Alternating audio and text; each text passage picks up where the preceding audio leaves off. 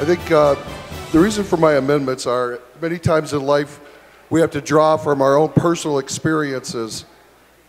I was in a position where I had to care for my mother. I was a caregiver. And having taken her to the emergency department and having spent countless hours in the emergency department waiting for a bed to open up for her, and to be able to take her and have her moved to a room eventually after 12, 14 hours, a couple of different times, and go into the hospital and care for her and be with her and then have her discharged and then bringing her home. My experiences in life, I have medical experience. I dealt with a lot of patients many times and had a lot of experience in dealing with those situations.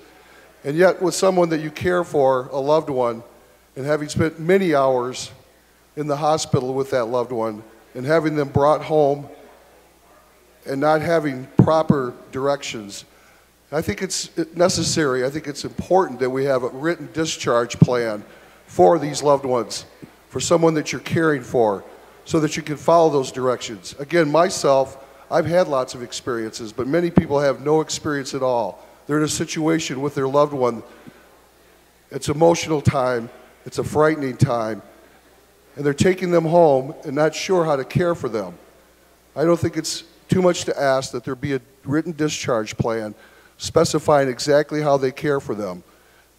And I think that's all that we are asking for in this amendment, for this to be addressed so someone can give the proper care to their loved one when they bring them home. Thank you. Thank you, Representative. The question before the House is on the adoption of the amendment.